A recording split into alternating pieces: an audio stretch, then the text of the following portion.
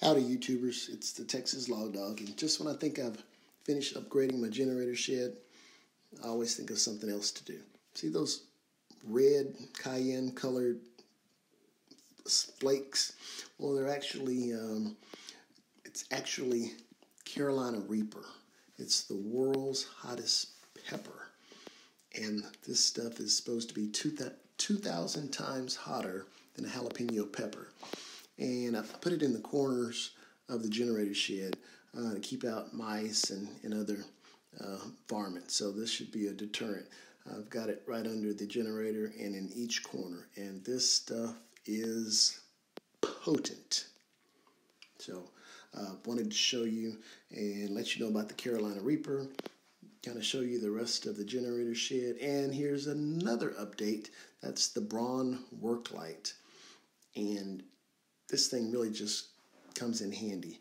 It has two settings, a high and a low, and I don't know what the run time is, but I'm going to post a picture of it via the Harbor Freight website. So just check out how it illuminates the box. So when you go in there and you're kind of stressed out that the power's out, you definitely, when you're working around power equipment, you want to have good lighting, and this thing delivers. Guaranteed.